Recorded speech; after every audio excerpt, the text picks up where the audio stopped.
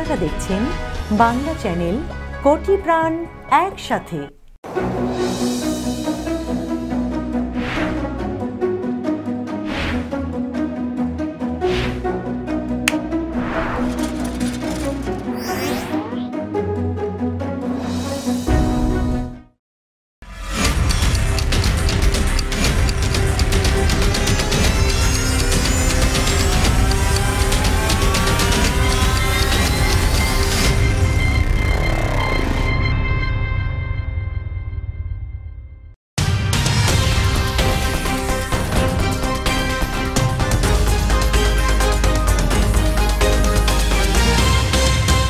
এখন দেখবেন বাংলা সংবাদ সৌজন্যে new Haque and sons mega Holmes reality রূপসীবাংলা.us Khamarbari attorney Moin Chowdhury law firm পিসি এবং নিউ ইয়র্ক ইন্স্যুরেন্স ব্রোকারেজ। প্রিয় দর্শক, স্বাগত জানাচ্ছি বাংলা চ্যানেল সংবাদে। আপনাদের সঙ্গে আছি আমি রিফাত তাসনুফা। শুরুতেই জানিয়ে দেব শিরোনাম। ভোট কারচুপি হয়নি বলায় নির্বাচনী কর্মকর্তাকে বরখাস্ত করলেন ট্রাম্প। ভোট কারচুপি নিয়ে একের পর এক টুইটে সমালোচকদের হাস্যরস। যুক্তরাষ্ট্রের মধ্যবিত্ত ও নিম্ন আয়ের মানুষদের সুখবর, ন্যূনতম মজুরি বৃদ্ধির ঘোষণা বাইডেনের। যুক্তরাষ্ট্রে করোনা ভাইরাস টিকা সরবরাহ শুরু ফাইজারের। ঘরে বসে 30 মিনিটে করোনা শনাক্তের কিট অনুমোদন দিল FDA। সুসম্পর্ক ধরে রাখতে বাইডেনের কাছে ফোন ট্রাম্পের প্রিয় বন্ধু নরেন্দ্র মোদীর। বিভিন্ন ইস্যুতে একসাথে কাজ করার অঙ্গীকার। এবং অমর প্রাণী টার্ডিগ্রেড, টিকতে পারে আগ্নেয়গিরি, পারমাণবিক বোমা, অতল সাগর, বরফ, এমনকি মহাকাশেও। শুনছিলেন শিরোনাম, এবার বিস্তারিত। প্রেসিডেন্ট নির্বাচনে কোনো ধরনের কারচুপি হয়নি বলে মন্তব্য করায় এবার শীর্ষ এক নির্বাচনী কর্মকর্তাকে বরখাস্ত করেছেন ডোনাল্ড ট্রাম্প। ট্রাম্প জানিয়েছেন, নির্বাচনের বিশ্বাসযোগ্যতা নিয়ে অত্যন্ত ভুল মন্তব্য করার জন্য তিনি সাইবার সিকিউরিটি এবং ইনফ্রাস্ট্রাকচার সিকিউরিটি এজেন্সি সিসা প্রধান ক্রিস ক্রেপসকে বরখাস্ত করেছেন। আরও দেখুন রিপোর্টে। নির্বাচনে হারলেও পরাজয় মেনে নিতে অস্বীকৃতি জানিয়ে আসছেন রিপাবলিকান দলের প্রার্থী প্রেসিডেন্ট ডোনাল্ড ট্রাম্প। তিনি কোনো রকম তথ্য প্রমাণ ছাড়াই দিনে বহুবার টুইট করে নির্বাচনে ব্যাপক কারচুপির অভিযোগ তুলছেন। তার এসব টুইট নিয়ে আশঙ্কা যেমন তৈরি হয়েছে, তেমনি সৃষ্টি হয়েছে হাস্যরসেরও। ট্রাম্প যাই বলুন, এই নির্বাচন যুক্তরাষ্ট্রের ইতিহাসে সবচেয়ে সুরক্ষিত নির্বাচন হয়েছে বলে জানিয়েছে যুক্তরাষ্ট্রের নির্বাচনী কর্মকর্তারা। সিসা প্রধান ক্রিস ক্রেপস সম্প্রতি রিপাবলিকানদের অসন্তুষ্টির কারণ হয়ে উঠেছিলেন, কারণ সিসার একটি ওয়েবসাইট ছিল রিউমার কন্ট্রোল বা গুজব নিয়ন্ত্রণ নামে, যেখানে নির্বাচন নিয়ে বিভ্রান্তিকর তথ্য খণ্ডন করা হতো। তার বেশিরভাগ প্রভাব পড়েছে স্বয়ং প্রেসিডেন্ট ট্রাম্পের ওপরেই। গত সপ্তাহে ট্রাম্পের রোশানলে পদত্যাগ করেছিলেন সিসার সহকারী পরিচালক ব্রায়ান ওয়ার। হোয়াইট হাউস থেকে তাকে পদত্যাগ করতে বলা হয়েছিল, তবে বরখাস্ত হলেও এ নিয়ে কোনো আক্ষেপ দেখা যায়নি ক্রেপসের বক্তব্যে। বরখাস্ত হওয়ার কিছুক্ষণ পর ক্রেপস টুইট করেছেন, তিনি ট্রাম্পের একটি অভিযোগ খণ্ডন করেছেন, যেখানে রিপাবলিকান এই প্রার্থী দাবি করেছিলেন অনেক স্টেটে তার ভোট জো বাইডেনের নামে পাল্টে দেওয়া হয়েছে। ক্রেপস টুইটারে আরও বলেছেন, নির্বাচনী পদ্ধতি জালিয়াতির যে অভিযোগ তোলা হয়েছে, 59 নির্বাচনী নিরাপত্তা কর্মকর্তা একমত হয়েছেন এ ধরনের অভিযোগের ভিত্তি নেই এবং প্রযুক্তিগতভাবেও সেটি সম্ভব নয়। সিসার ওয়েবসাইটে দেওয়া একটি বিবৃতিতে বলা হয়েছে, যদিও আমরা জানি যে তথ্য প্রমাণ ছাড়াই অনেক অভিযোগ ও নির্বাচন প্রক্রিয়া নিয়ে ভুল তথ্য ছড়ানোর সুযোগ আছে, তবে আমরা নিশ্চিত করে বলছি, নির্বাচনে নিরাপত্তা ও নিরপেক্ষতা নিয়ে আমাদের পুরো আস্থা রয়েছে। আপনাদেরও সেটি রাখা উচিত। যদিও এ বিবৃতিতে কোথাও ট্রাম্পের নাম উল্লেখ করা হয়নি, তবুও নির্বাচনী কর্মকর্তাদের এমন কঠোর অবস্থানটা মেনে নিতে পারছেন না ট্রাম্প। তাই তিনি তার ক্ষমতা বলে এবার খড়গ তুলছেন তাদের ওপরেই। CM Shafiq, Bangla channel news desk. নির্বাচনের ফল নিয়ে নানা নাটকীয়তা শুরু হয়েছে। মিশিগান স্টেটের ওয়েন কাউন্টি নির্বাচন অফিস ভোটের ফল সরকারিভাবে অনুমোদন করা না করা নিয়ে নাটকীয় ঘটনার সূচনা ঘটে। স্টেটের নির্বাচনী আইন অনুযায়ী কাউন্টি বোর্ড অফ ক্যানভাসার্স নির্দিষ্ট তারিখের আগে নির্বাচনের ফল সরকারিভাবে অনুমোদন করার কথা। এই বোর্ডে থাকা ডেমোক্রেটিক দলের 2 জন ফল অনুমোদনের পক্ষে ভোট দিয়েছেন। তবে বোর্ডের 2 রিপাবলিকান সদস্য বিপক্ষে অবস্থান নেওয়ায় ঝামেলার সৃষ্টি হয়েছে। দিনভর নাটকীয়তার পর অবশেষে ভোট যথাযথভাবে অনুমোদন করা হয়েছে বলে secretary of state Jocelyn Benson ভোটের ফল অনুমোদন নিয়ে শুরুতে অচল অবস্থার সৃষ্টি হলে প্রেসিডেন্ট ডোনাল্ড ট্রাম্প দ্রুত টুইট করে এ নিয়ে অভিনন্দন জানান। ট্রাম্প বলেন, মিশিগান ভোটের ফল অনুমোদন করতে অস্বীকার করেছে।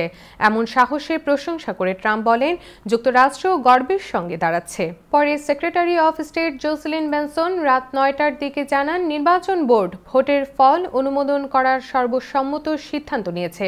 ভোটে কোনো অনিয়ম হয়েছে কিনা তা নিয়ে পরীক্ষার নির্দেশ দেওয়া হয়েছে। যুক্তরাষ্ট্রের মধ্যবিত্ত ও নিম্ন আয়ের মানুষদের সুখবর দিয়েছেন নবনির্বাচিত প্রেসিডেন্ট জো বাইডেন। তিনি ক্ষমতা গ্রহণের পর দেশের ন্যূনতম মজুরির সীমা ঘন্টায় $15 উন্নীত করে আরও সুযোগ সুবিধা দেওয়ার ঘোষণা দিয়েছেন। বিস্তারিত দেখুন রিপোর্টে। 17 নভেম্বর এক টুইট বার্তায় জো বাইডেন বলেছেন, ক্ষমতা গ্রহণ করে দেশের ন্যূনতম মজুরির সীমা $15 উন্নীত করার পাশাপাশি আরও সুযোগ সুবিধা ও সম্মিলিত দর কষাকষির অধিকার নিয়ে কাজ করব, যাতে আপনারা পরিবারকে আরও একটু বাড়তি সুবিধা দিতে পারেন।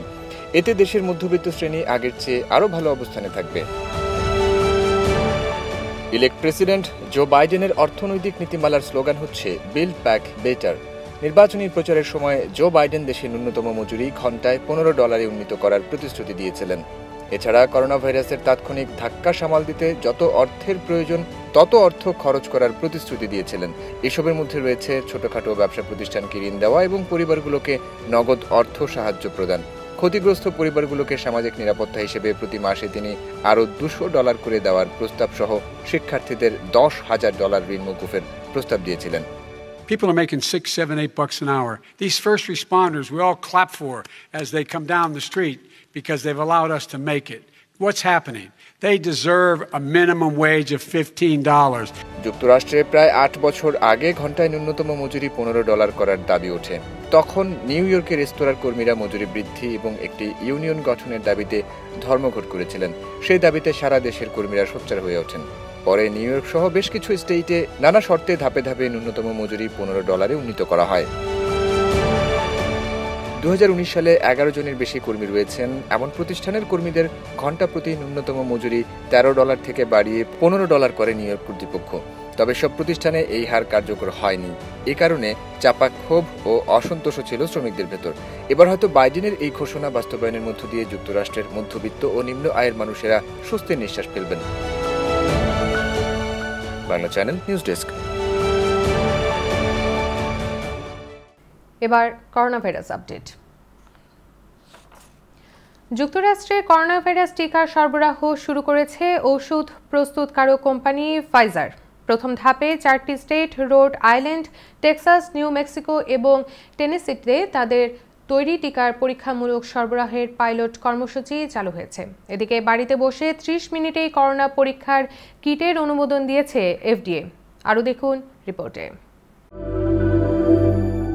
করোনা ভাইরাসের টিকায় সাফল্য আসার পর দ্রুত গতিতে পাইলট প্রজেক্টের মাধ্যমে তা যুক্তরাষ্ট্রে সরবরাহ শুরু করেছে ফাইজার। তবে এই সরবরাহ প্রক্রিয়ায় সমস্যা হচ্ছে তাপমাত্রা। ফাইজার উদ্ভাবিত টিকা সংরক্ষণ করতে হয় -70°C। অন্য সাধারণ টিকা রাখা হয় 2 থেকে 8°C। এক্ষেত্রে ফাইজারের এই টিকা সাধারণ ওষুধ বিতরণকারীদের কাছে রাখা কঠিন হয়ে পড়তে পারে।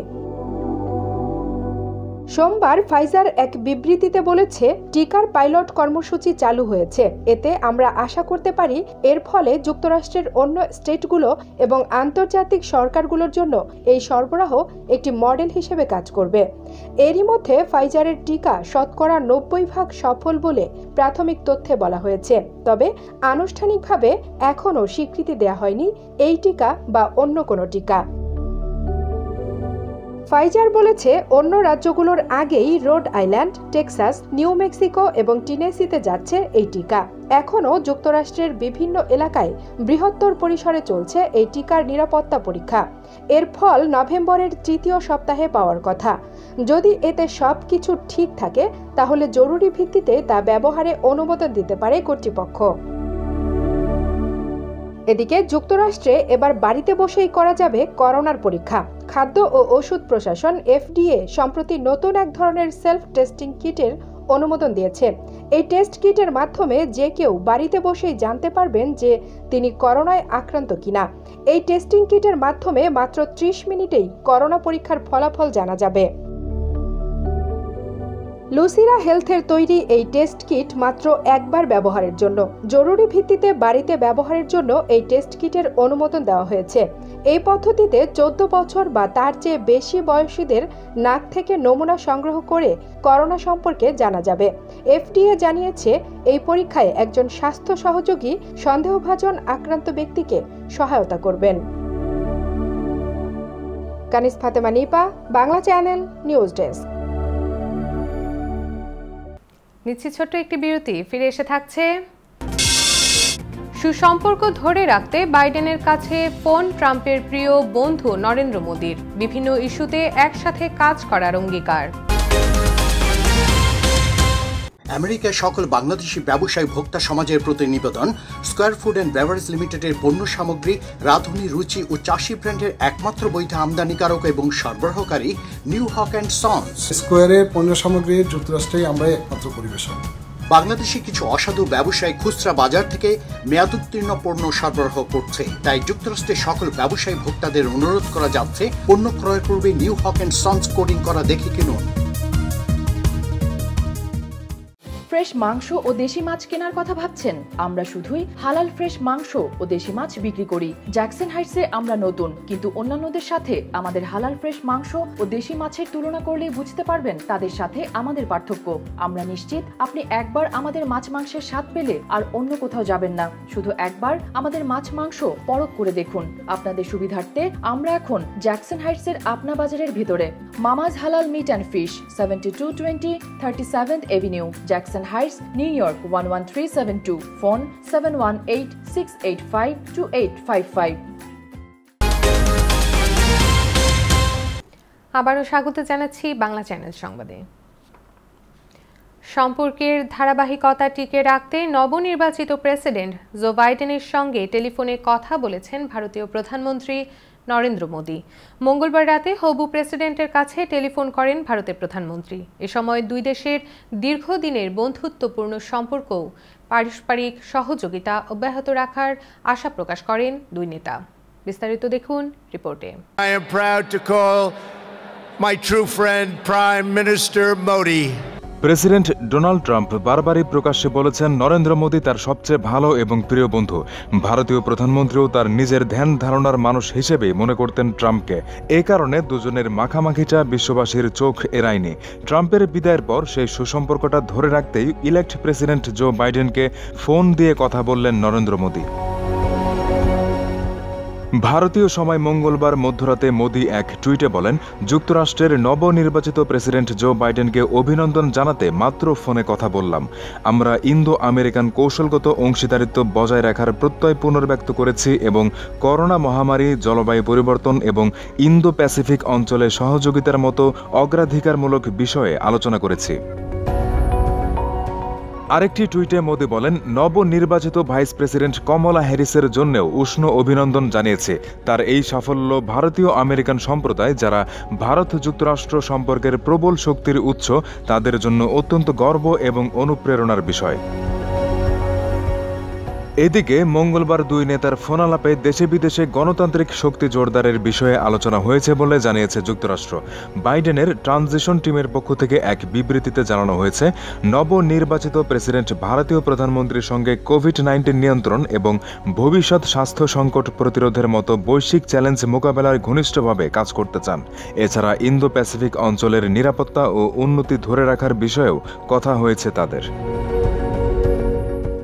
এদিকে গত ফেব্রুয়ারিতেও ভারত সফর করে গেছেন ট্রাম্প। সে সময় তার সম্মানে বিশাল আয়োজন করে তাক লাগিয়ে দিয়েছিলেন প্রিয় বন্ধু মোদি। তাছাড়া ট্রাম্প বরাবরই মোদির কট্টর সমর্থক ছিলেন।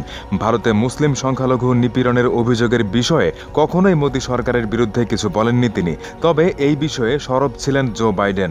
তার প্রচারণা ওয়েবসাইটে ভারত শাসিত কাশ্মীরের বিশেষ মর্যাদা পুনর্বহাল, এনআরসি এবং নাগরিকত্ব সংশোধনী আইনের কড়া সমালোচনা করা হয়েছে।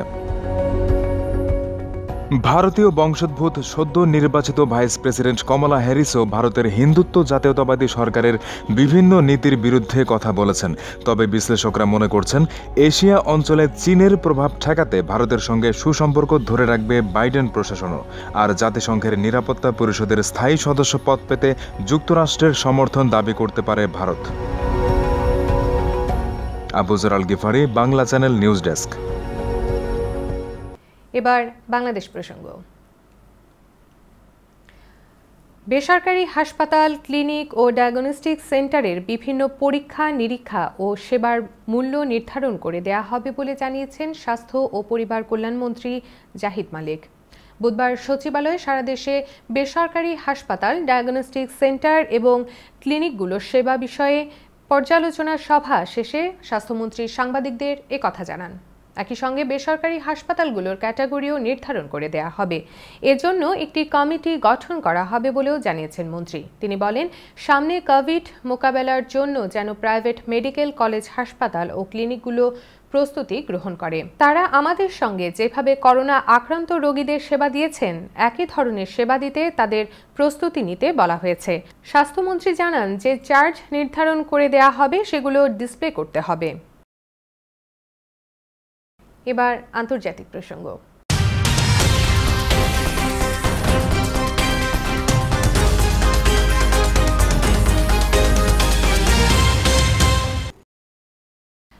করোনা ভাইরাস মহামারীর মধ্যেই ইউরোপ জুড়ে ব্যাপক হারে ছড়িয়ে পড়েছে বার্ড ফ্লুর ভাইরাস।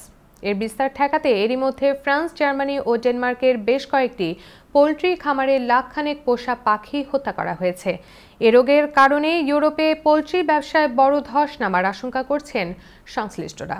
মঙ্গলবার জার্মান কর্তৃপক্ষ জানিয়েছে, দেশটির পূর্বাঞ্চলীয় মেকলেনবার্গ-ভরপোমার্ন রাজ্যের একটি খামারে H5N8 ভাইরাস শনাক্ত হয়েছে। এর কারণে খামারটির প্রায় ৪,৫০০ মুরগি হত্যার সিদ্ধান্ত নেওয়া হয়েছে। ভাইরাসের কারণে আগামী ৩ মাস ইউরোপের বাইরে মুরগি এবং ডিম রপ্তানিও বন্ধ করে দেওয়া হয়েছে। বার্ড ফ্লু সংক্রমণের খবর মিলেছে ফ্রান্স এবং নেদারল্যান্ডেও। মানুষের মধ্যে বার্ড ফ্লু সংক্রমণের সম্ভাবনা কম থাকলেও তা একেবারে অসম্ভব নয়।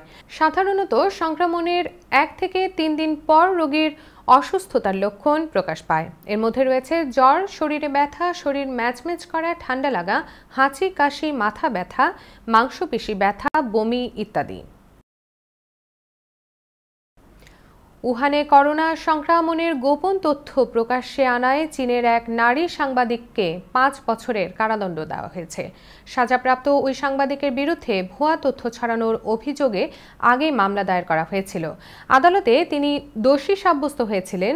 ফলে অনেকেই এর সমালোচনা করে বলেছেন, সাংবাদিকের এই সাজার ঘটনা চোখে আঙ্গুল দিয়ে আরও একবার দেখিয়ে দিল যে চীনে মত প্রকাশের কোনো স্বাধীনতা নেই। করোনা ভাইরাসের খবর প্রকাশ করায় কয়েক মাস আগেই তাকে আটক করেছিল স্থানীয় প্রশাসন। এরপর থেকে গত ৬ মাস ধরে ওই নারী সাংবাদিক সাংহাইয়ের বন্দী রয়েছেন।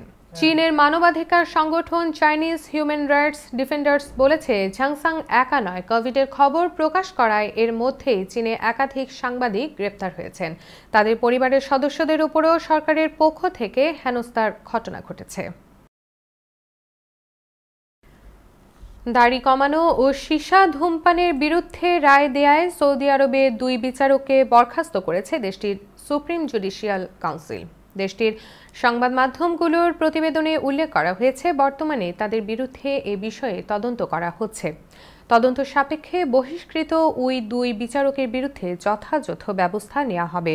মূলত ওই ২ বিচারকের বিরুদ্ধে অভিযোগ হলো তারা তাদের রায়ে ইসলাম ধর্মের নিয়মনীতিকে উদ্ধৃতি করেছেন। তারা বলেছেন, দাড়ি কমানো এবং ধূমপান ধর্মে নিষিদ্ধ। রায়ের ক্ষেত্রে তারা ধর্মকেই সামনে এনেছেন। তাদের বিরুদ্ধে অভিযোগের কারণ সম্পর্কে বলা হয়েছে, আদালতের রায় একটি প্রাতিষ্ঠানিক কাজ, এতে ব্যক্তিগত মতামত রাখার কোনো জায়গা নেই। ব্যক্তির ইচ্ছা অনুযায়ী রায়ে এসব উল্লেখ করার সুযোগ নেই বলে মনে করছে দেশটি। ইসলাম ধর্ম বিষয়ে বিশ্ববিদ্যালয়ের এক পরীক্ষায় মুসলিম সব শিক্ষার্থীকে পেছনে ফেলে প্রথম স্থান দখল করেছেন এক হিন্দু শিক্ষার্থী। ঘটনাটি ভারত নিয়ন্ত্রিত কাশ্মীরের কেন্দ্রীয় বিশ্ববিদ্যালয়ের। বিস্তারিত দেখুন রিপোর্টে। ইসলামিক স্টাডিজ নিয়ে বিশ্ববিদ্যালয়ের কমন এন্ট্রান্স টেস্টে অংশ নিয়ে প্রথম হন শুভম যাদব নামের এক শিক্ষার্থী। অমুসলিম ও কাশ্মীরের বাইরে কোনো ছাত্র হিসেবে প্রথমবারের মতো এই কৃতিত্ব অর্জন করেছেন শুভম। হিন্দু ধর্মাবলম্বীর এই শিক্ষার্থীর বাড়ি রাজস্থানের আলোয়ারে, যেখানে 2017 সালে সাম্প্রদায়িক বিদ্বেষ ছড়িয়ে পেহেলু খান নামে এক গবাদি পশুর ব্যবসায়ীকে পিটিয়ে হত্যা করা হয়। সেই আলোয়ারের বাসিন্দা হয়ে শুভম ইসলামকে জানতে এই বিষয়ে স্নাতকোত্তর করতে চাইছেন। বর্তমানে দিল্লি বিশ্ববিদ্যালয় থেকে LLB নিয়ে পড়াশোনা করছেন শুভম। ইসলামিক স্টাডিজে স্নাতকোত্তর করতে তাকে 2 বছর কাশ্মীরে থাকতে হবে, যা ভেবে তার পরিবারের সদস্যরা উদ্বিগ্ন। তবুও থেমে যাওয়ার নয় শুভম অবশ্য বিষয়টি নিয়ে তেমন চিন্তিত নয়। তিনি জানান, এর আগেও কাশ্মীরে গিয়েছেন, সেখানকার মানুষও যথেষ্ট বন্ধুত্বপূর্ণ বলে মনে হয় তার। অমুসলিম হয়ে ইসলাম ধর্মের উপরে স্নাতকোত্তর করতে শুভম এত কেন আগ্রহী? তিনি জানান, ইসলাম ধর্মের গভীরে গিয়ে জানার জন্যই তিনি এই বিষয়টি বেছে নিয়েছেন। শুভম বলেন, আমার মনে হয় ইসলাম ধর্মটিকেই সবথেকে বেশি ভুল বোঝে মানুষ। বিশ্বের অনেক রাষ্ট্রনেতাই এই ধর্ম নিয়ে নিজেদের মতামত জানিয়েছেন, আর তা থেকেই এই বিষয়ের উপরে স্নাতকোত্তর করার কথা আমার মাথায় আসে।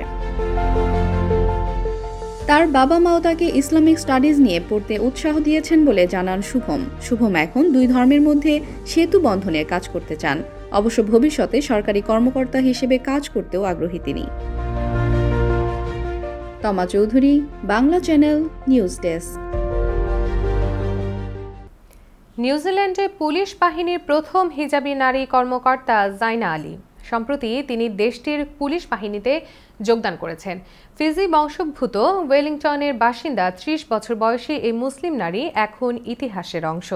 জাইনা আলী বলেন, আমার অনেক ভালো লেগেছে এটি ভেবে যে নিউজিল্যান্ডের পুলিশ ইউনিফর্ম পরে আমি সমাজ সেবা করব এবং এর সঙ্গে আমি হিজাবও ব্যবহার করতে পারবো। নিউজিল্যান্ডের ক্রাইস্ট চার্চে মসজিদে হামলার সময় জাইনা আলী একটি বেসরকারি সংস্থার গ্রাহক সেবা বিভাগে কর্মরত ছিলেন। ওই ঘটনার পর তিনি দেশের মুসলিম সম্প্রদায়ের সহায়তা করার জন্য পুলিশ বাহিনীতে যোগদানের সিদ্ধান্ত নেন। পুলিশ কলেজ অফ স্নাতক শেষ করে এই বাহিনীর নকশাকৃত ও অনুমোদিত হেড স্কার্ফ পরিধান করে পুলিশে যোগদান করেন তিনি। দেশটির সংখ্যালঘু মুসলমানদের সহায়তার উদ্দেশ্যে নিয়োগপ্রাপ্তদের মধ্যে জাইনা আলী সে দেশের পুলিশ বাহিনীর প্রথম হিজাবি নারী অফিসার। নিচে আরও একটি বিরতি, ফিরে এসে থাকছে।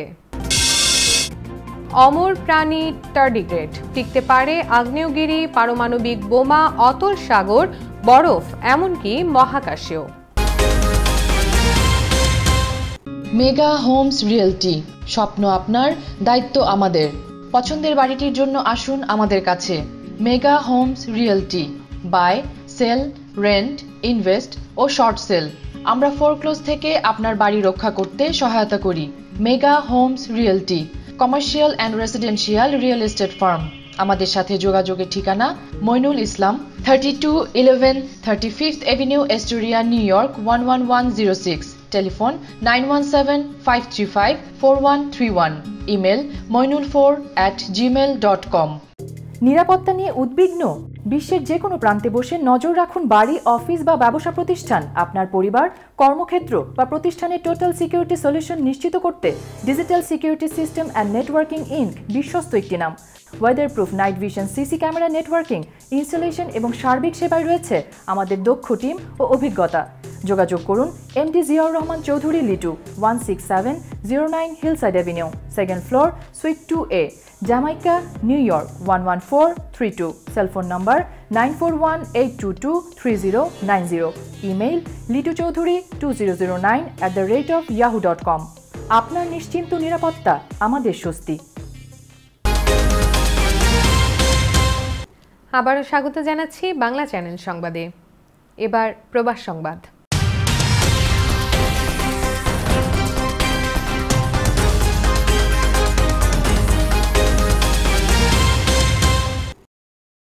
স্পেন আওয়ামী লীগ এর সভাপতি SRIS রবিন এর আশু সুস্থতা কামনা করে দোয়া মাহফিলের আয়োজন করে স্পেন আওয়ামী লীগ। দোয়া মোনাজাতে ভিডিও কনফারেন্সে অংশ নেন সর্ব ইউরোপিয়ান আওয়ামী লীগের সভাপতি M নজরুল ইসলাম ও সাধারণ সম্পাদক মুজিবুর রহমান মুজিব। স্পেন আওয়ামী লীগের সাধারণ সম্পাদক রিজভী আলমের সঞ্চালনায় অনুষ্ঠানে সভাপতিত্ব করেন সংগঠনের সিনিয়র সহ সভাপতি আব্দুল কাইয়ুম সেলিম। এ সময় আলোচনায় অংশ নেন সহ সভাপতি একরামুজ্জামান ইসলাম, যুগ্ম সম্পাদক তানিম চৌধুরী, আক্তারুজ্জামান আক্তার, জাহিদুল ইসলাম দিদার, ফারুক পাভেল, হারুনুর রশিদ সাগর, সাংগঠনিক সম্পাদক আলমগীর হোসেন সহ স্থানীয় নেতারা। এ সময় সড়ক দুর্ঘটনায় আহত সভাপতির সুস্থতা কামনা ও করোনা আক্রান্ত বাঙালিদের আরোগ্য কামনা করে মোনাজাত পরিচালনা করেন সংগঠনের কোষাধ্যক্ষ জানে আলম। প্রবাসে থেকেও বসে নেই কাতারে বসবাসরত বাংলাদেশি নারীরা। অনেকে উদ্যোক্তা হিসেবে ঘর থেকে কাজ শুরুর মাধ্যমে এখন বিভিন্ন অভিজাত শপিং মলে বাংলাদেশি পণ্য নিয়ে নিজেদের ব্যবসা শুরু করেছেন। আর তাদের এমন উদ্যোগ প্রশংসাও কুড়াচ্ছে বেশ। কাতার থেকে প্রতিনিধি কাজী শামীমের পাঠানো তথ্যচিত্রে দেখুন প্রতিবেদন। প্রবাসের মাটিতে বাংলাদেশের ঐতিহ্যবাহী খাবার ও পোশাক নিয়ে কাজ করা নারীদের অনেকেই কর্মজীবী ও গৃহিণী। কর্মজীবন ও সংসারের পাশাপাশি বাড়তি আয়ের জন্য ইতিমধ্যে এই উদ্যোক্তারা নানা ধরনের দেশীয় পণ্য, হাতে তৈরি খাবার, পোশাক নিয়ে কাজ করছেন।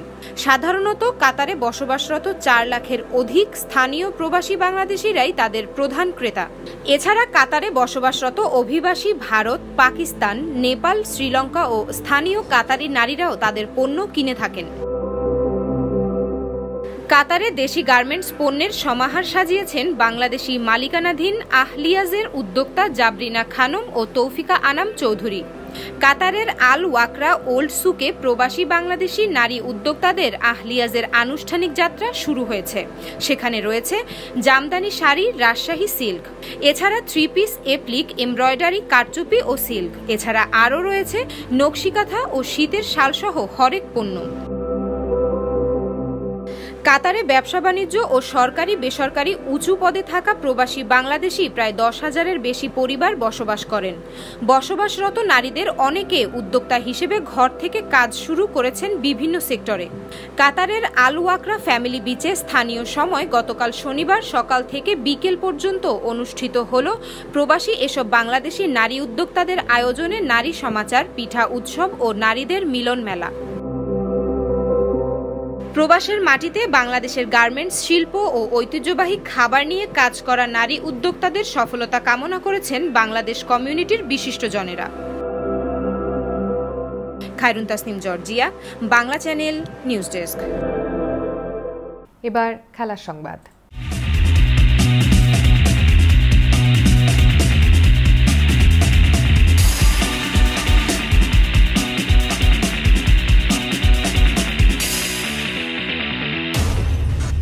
করোনা আক্রান্ত হয়েছেন নেপাল জাতীয় ফুটবল দলের ম্যানেজার মধুসূদন উপাধ্যায়।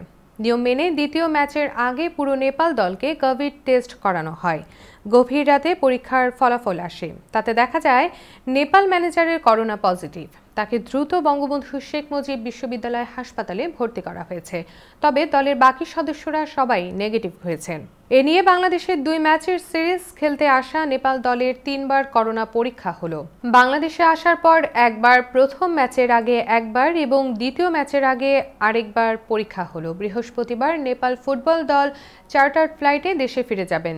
তবে করোনার কারণে ম্যানেজারকে আরও 3-4 দিন থাকতে হবে বাংলাদেশে। এবার সংস্কৃতি সংবাদ।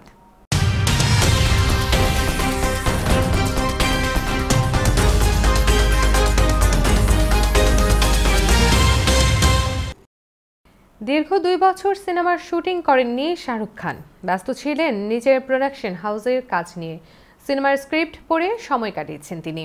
জানা গেছে প্রায় 20টির মতো সিনেমার চিত্রনাট্য পড়েছেন। সেখান থেকে 6টি ছবি পছন্দ করেছেন, তার একটি পাঠান। সেই ছবি দিয়েই অবশেষে শুটিং সেটে ফিরলেন বলিউড বাদশাহ শাহরুখ খান। তার সর্বশেষ সিনেমা 0 মুক্তির প্রায় বছর 2 পর আজ 18 নভেম্বর শুটিং শুরু করলেন তিনি। যশোরাজ ফিল্মসের মুম্বাই স্টুডিওতে বুধবার থেকে শুরু হয়েছে পাঠান সিনেমার শুটিং। শাহরুখ আজ যোগ দিয়েছেন, তবে প্রথম দিনে দেখা মেলেনি দীপিকা এবং জন আব্রাহামের। কথা রয়েছে ডিসেম্বর অথবা সামনের বছরের শুরু থেকে এ সিনেমার কাজে নামবেন তারা। এ ছবিতে অতিথি চরিত্রে অভিনয় করার কথা রয়েছে সালমান খানের। কবে নাগাদ তিনি শুটিংয়ে যোগ দেবেন সে বিষয়ে কোনো কিছুই জানা যায়নি। সিনেমাটি সম্পর্কে অফিসিয়ালি এখনও কোনো কিছু বলতে রাজি হননি যশরাজ ফিল্মস। এবার একটি অন্যরকম খবর।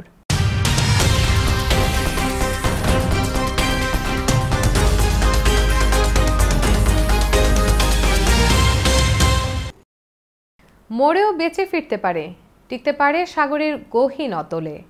আগ্নেয়গিরির জলামুখে কঠিন শীতল পরিবেশ, এমনকি মহাকাশেও।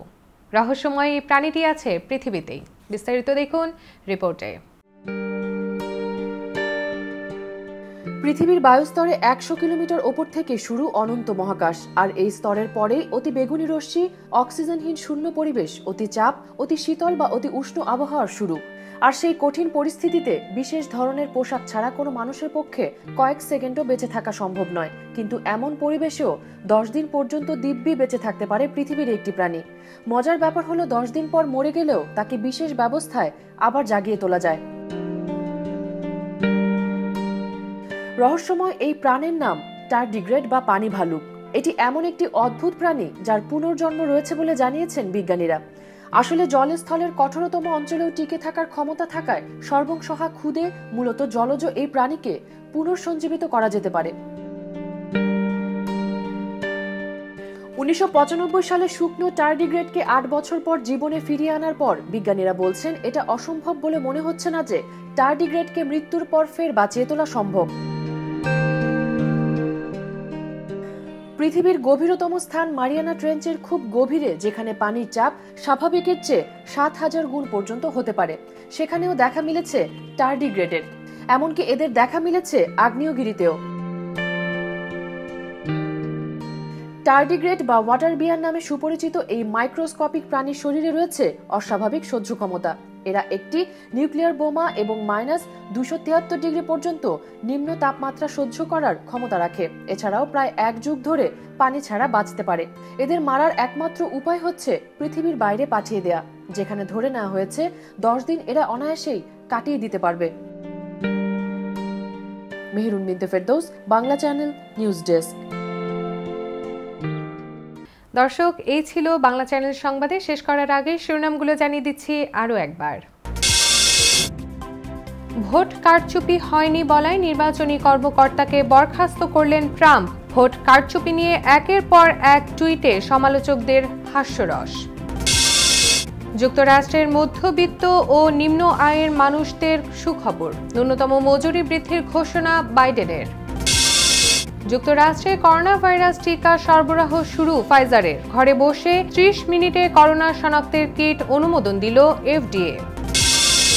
সুসম্পর্ক ধরে রাখতে বাইডেনের কাছে ফোন ট্রাম্পের প্রিয় বন্ধু নরেন্দ্র মোদীর। বিভিন্ন ইস্যুতে একসাথে কাজ করার অঙ্গীকার। এবং অমর প্রাণী টার্ডিগ্রেড, টিকতে পারে আগ্নেয়গিরি, পারমাণবিক বোমা, অতল সাগর, বরফ, এমনকি মহাকাশেও। নিয়মিত বাংলা চ্যানেল দেখতে চোখ রাখুন ফেসবুক, ইনস্টাগ্রাম, টুইটার ও ইউটিউব চ্যানেলেও, অথবা লগ ইন করুন www.banglachannel24.com এ। দর্শক, করোনা ভাইরাস মহামারীর সময় সুরক্ষিত থাকতে 20 সেকেন্ড ধরে হাত ধোয়ার অভ্যাস চালু রাখুন। প্রয়োজনে হ্যান্ড স্যানিটাইজারের ব্যবহার করুন। বাইরে গেলে অবশ্যই নিজের সুরক্ষায় মাস্ক ব্যবহার করুন। সুস্থ থাকুন, বাংলা চ্যানেলের সঙ্গে থাকুন।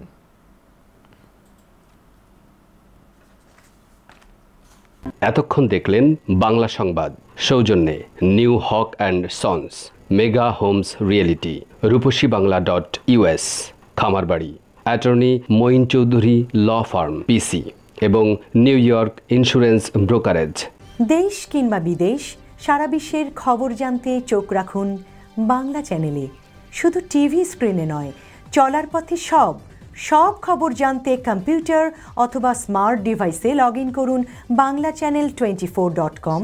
খবর, বিনোদন, খেলাধুলা, বিজ্ঞান, তথ্য প্রযুক্তি, সংস্কৃতি জগতের নানান অনুষ্ঠান, সংবাদ, টক শো, সবই আপনার হাতের মুঠোয়। আপনার মোবাইল ফোনে ডাউনলোড করুন Bangla channel app. Bangla channel, কোটি প্রাণ একসাথে।